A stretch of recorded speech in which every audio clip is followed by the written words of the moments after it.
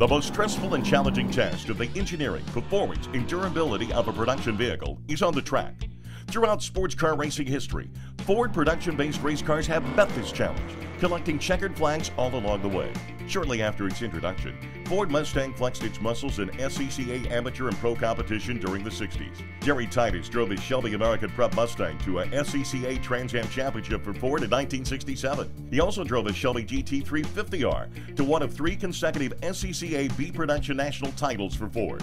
The iconic Ford GT40 is perhaps Ford's most recognized production-based race car. Thanks to its stunning design, dominating performance, and multiple victories on road racing's largest stages, it remains an icon 50 years later. And of course, there's the iconic Boss 302 that Parnelli Jones drove to the 1970 SCCA Trans Am Championship. The Boss 302 remains one of the most popular performance race cars in Ford and Ford racing history. When Ford returned to the track in 1981, Ron Smaldone, a Ford powertrain engineer, drove the definition of a production-based race car, a turbocharged Ford Mustang, to the first ever SCCA showroom stock A National Championship for a domestic car.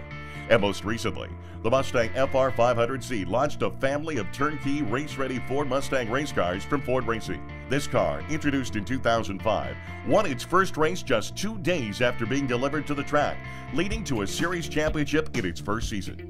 Joined by the Boss 302R and 302S, this family of production-based race cars still competes and wins on tracks around the world today. Performance, innovation, and domination have blended the history of Ford Racing's most iconic vehicles into road racing lore.